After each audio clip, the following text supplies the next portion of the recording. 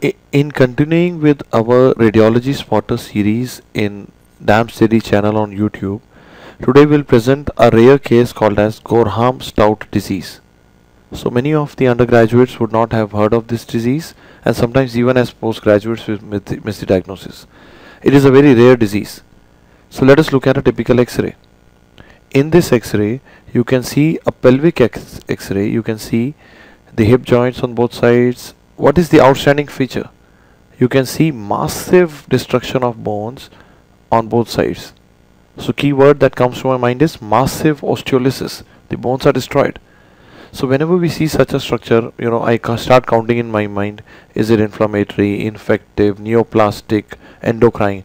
We start thinking of these disorders.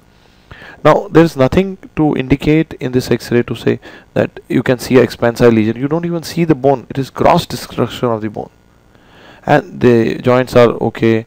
There is no surrounding soft tissue swelling, no history. And when we look at such an X-ray, one of the differentials that I want you to remind you of massive osteolysis, if you are able to rule out other causes of massive osteolysis, is Gorham Stout disease. This disease is also called as vanishing bone disease. The key thing about this disease is there is spontaneous progressive osteolysis of more than one skeletal bone. Probably this is because of abnormal proliferation of lymphatic vessels, and we may call it as lymphangiomatosis of the bone. However, there is a school of thought which believes in role of osteoclastogenic cytokines like interleukin 6 in this disease. You should suspect this diagnosis. That is the key take-home message. If other causes of osteolysis like infection, cancer, inflammatory disorders, endocrine disorders have been excluded. That was our spotter for the day.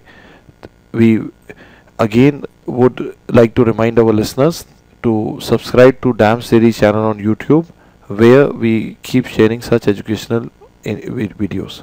Thank you very much.